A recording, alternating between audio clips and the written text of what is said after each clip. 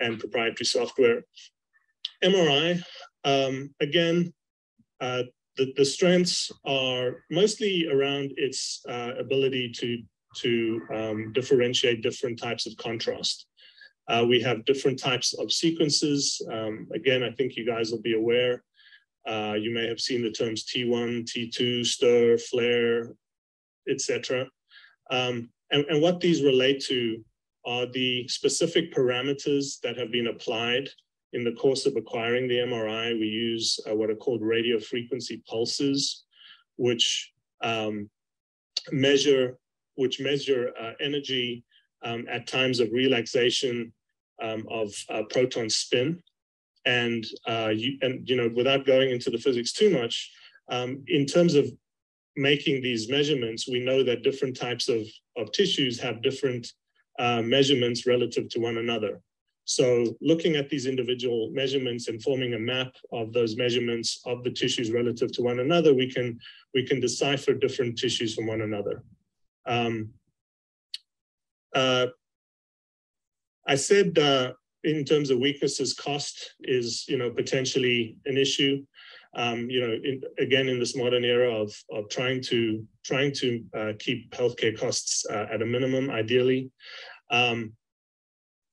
MRI is becoming more and more ubiquitous and more available.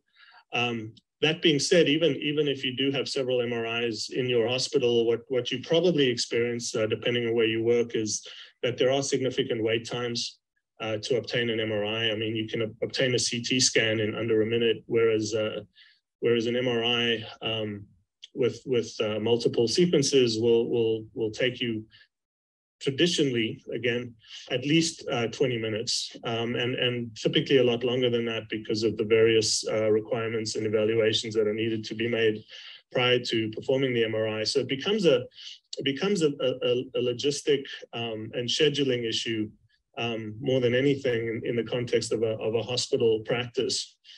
And it's important to bear that in mind. So, oftentimes, the nasty radiologist will kind of call you up and say, hey, do you really need an MRI for this? Could we not just do a CT, or, can you not get by? Which is probably not something that you want to hear, but that's the explanation. That may change over the next few years with some of the new technologies that we have. If you're interested, you can look at things like compressed sensing, which is technology from the IT world, also called sparse data set evaluation. And that really allows us to accelerate the amount of, or reduce the amount of time that we need to acquire a data of MRI. But again, just a traditional MRI, T1, you've probably heard of. We pretty much use this because of its ability to show us fat, and you may have heard the term "fat is your friend." So the fat that courses between the various muscle groups, etc., allows us to see structures immediately adjacent to it. So we typically use it for anatomy, because blood products also have specific characteristics on a particularly T1 sequence. It's quite useful for showing things like hematoma. Because marrow signal changes when you have infiltration, the typically intermediate signal of tumor becomes very dark. Therefore, it can be very good for looking for tumor infiltration.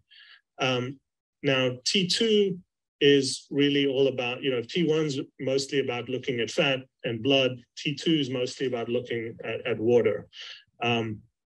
So water, obviously, CSF being water, also water being edema. We often say tissue is stupid in the sense that, there are only certain things that tissue can do and can show you on a particular image. And that being that, it can either be the same as what it normally is. It can either be brighter than what it normally is, or it can be darker than what it normally is. And oftentimes that's not specific, but if you look across multiple parameters, you can often utilize that in order to come up with a good differential and hopefully come up with a specific diagnosis. The term, when T2, first came out, people spoke about this being a sort of a virtual myelogram. So instead of injecting the patient and doing a somewhat invasive procedure, you could do this non-invasively and really have a good view of the spinal cord, the nerve roots, etc. Because you have edema in the context of most injuries, this really becomes your workhorse sequence in terms of saying, is there injury to the disc, to the ligament, to the marrow? Is there bone bruising? Is there damage to the cord, etc. Gradient echo, and we have multiple variants on a lot of these themes. So again, I'm really showing you the basic sequences here. You'll see a number of variations. So for example, you might see a sequence that isn't labeled as T2, but maybe it's labeled as flare, or it's labeled as stir in the case of the spine. And what that is a T2 sequence which has been adjusted in a certain way to either remove fat or to remove the physiologic water. So the only bright signal you're seeing is from pathologic edema, as opposed to water from, say, CSF. But really just telling you what the basic fundamentals of these sequences are that you will see in everyday practice. Similarly, we talk about gradient echo or T2 star. The new, some people call this the hemosiderin sequence because it's typically good for looking for blood products. Some vendors have names for the newer, better gradient echo sequences, like you may have seen what's called a SWI, or susceptibility weighted sequence. I think GE calls it a SWAN, which is their own proprietary name, SWAN. But the long and the short of it is that wherever you have blood products or calcium, these things are going to show up better and brighter.